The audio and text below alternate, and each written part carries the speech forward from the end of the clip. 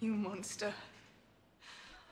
Myrcella is my only daughter. Do you really think I'll let you sell her like a common whore? Myrcella's a princess. Some would say she was born for this. I will not let you ship her off to Dorne as I was shipped off to Robert Baratheon. Dorne is the safest place for her. Are you mad? The Martells loathe us. That's why we need to seduce them. We're going to need their support in the war your son started. She'll be a hostage. A guest. You won't get away with this.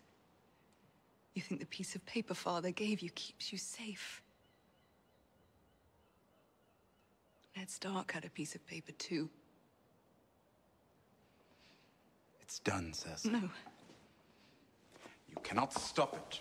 No! Just how safe do you think Myrcella is if this city falls? Do you want to see her raped, butchered like the Targaryen children? Make no mistake. They'll mount her pretty little head on a spike right beside yours. Get out! Get out!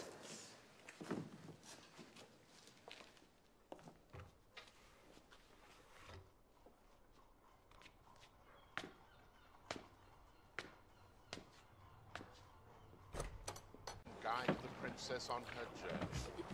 May the mother give her health. May the crone give her wisdom. May the warrior give her courage. May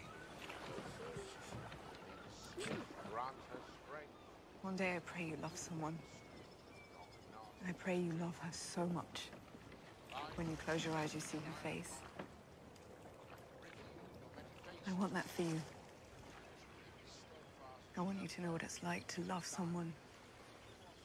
To truly love someone. Before I take her from you.